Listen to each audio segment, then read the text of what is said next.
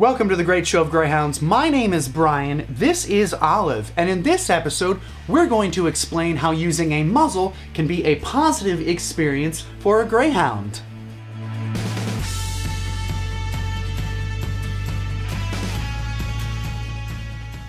Most greyhounds come with their kennel muzzle when they retire from racing and are adopted out. So let's do a quick demonstration on how to put this thing on. By loosening this buckle, I can adjust this strap to fit the size of my greyhound's head.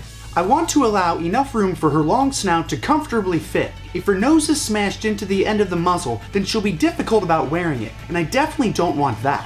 In all the examples I'm going to go over today, none of them are punishments. So I want to make sure she's not upset about wearing it. Sometimes it's confusing to know which way this goes on. The solid piece rests on top of the snout with the basket hanging below the jaw. This strap, once sized, hooks behind the ears. It doesn't need to be rebuckled each time, it's easy to slide over, but it would be difficult for Olive to force off. Now we have had one or two Fosters that could get it off, so we loop their old racing collar through the muzzle strap to prevent it from being pulled off. Okay, so now that we know how to put it on, why would I muzzle them anyway? Well, have you ever heard the expression that greyhounds have tissue paper like skin? Because that expression is absolutely accurate. If you subscribe to this YouTube channel and have followed the show for a while, then you'll know I've done several first aid videos where we have to patch up a greyhound who's torn himself open.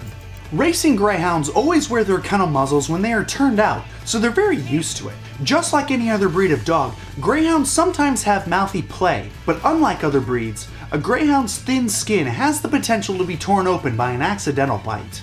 The muzzle is even more important on the track, as sometimes they will nip each other when their competitive nature is excited. This is probably the biggest reason for muzzling. It's just safety in numbers. We foster for Heartland Greyhound adoption, and when we get a dog haul in, we may have a dozen or so at a time. And while we're figuring out which dog is going to which foster home, they're all just running around the backyard and playing. Muzzling keeps everyone safe. Now for you, the viewer who does not have a dozen greyhounds running around, maybe just the one or two, this might not be the highest priority reason for you to muzzle. Though if you decided to get another pet, then muzzling would be a good idea during introductions. You know, like in case they don't get along at first. Especially if it's a cat or a smaller dog. Now it doesn't matter how many greys I have. If I'm transporting more than one in a vehicle, it is extremely important that I muzzle them. Space is limited, and it is very likely that one of them will step on the other. If they are muzzled, then they can't hurt each other if the one who got stepped on gets a little grumpy about it. Muzzling a dog around young children can be beneficial for both parties.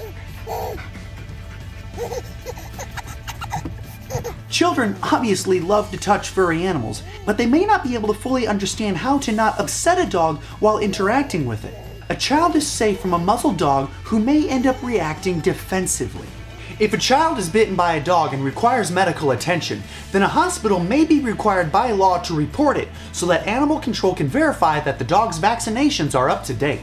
Not only is a muzzled dog less capable of biting a child, but it's also less likely to be euthanized later on out of concern that it might be dangerous.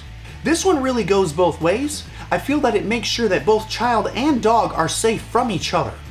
If a dog is biting or snapping a lot, then it may be worth going into the vet to see if there's some sort of underlying issue that's causing the dog to lash out, like some sort of chronic pain.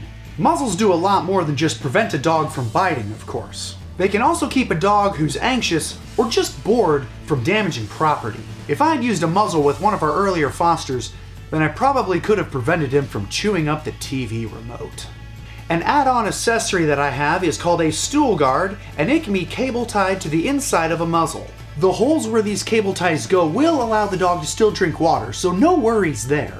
Its purpose is to prevent snacking in the backyard. Hashtag gross out. I have had to wash smashed poop off of the end of this thing, but it did make the attempt to eat it unsuccessful, so I call that winning. Another very good reason to muzzle is to keep a dog from aggravating an injury. Dogs will usually try to lick a wound or chew on bandages, and the muzzle can be a barrier that will allow that site time to heal. Using a stool guard, or even just covering the muzzle with tape, can help prevent the dog from licking between the gaps in the basket. Regular viewers will know that Olive has hurt herself several times in the last year.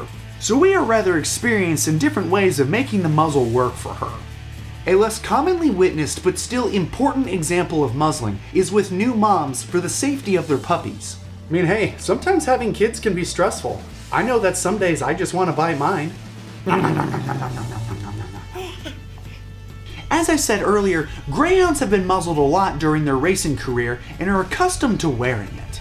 Over the years that we've been fostering for HGA, we've had several new adopters grimace at the idea of muzzling because they expect that the dog's going to find it to be unpleasant.